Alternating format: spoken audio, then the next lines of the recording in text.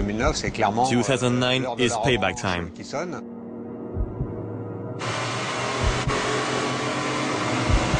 Last year we missed the victory, so the whole team is working extra hard. We're even closer than last year.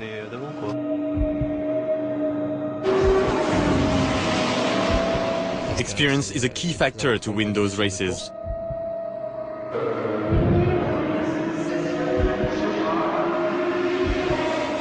We must validate everything for Le Mans, so we can go there with absolute certainty of our reliability. There are 3 cars, and the objective is victory. I'm almost more stressed out by going to the 24 hours of Le Mans than for my exams.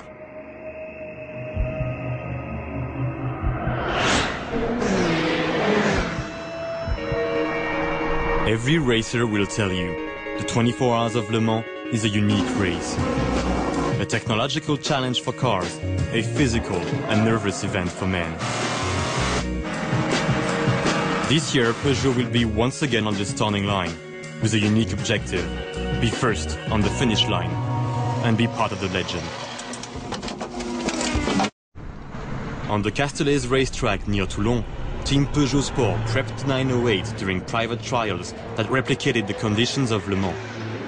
And for one car, the 20 engineers, the pit stops, the wheel changes are essential for endurance. Every move is monitored, calculated, timed. Nothing is left to chance. And in this precise moment, precious seconds can be lost. So to improve the efficiency of the mechanics, Peugeot has set up a training program for elite athletes. I have the feeling that you were not as close to me.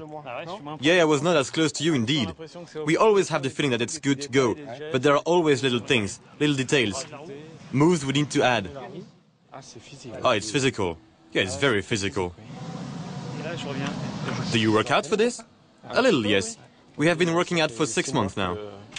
We exercise. I take the wheel here, okay? Doesn't matter how you take it. And now I want 3 squats. Well, a wheel is 26 kilos.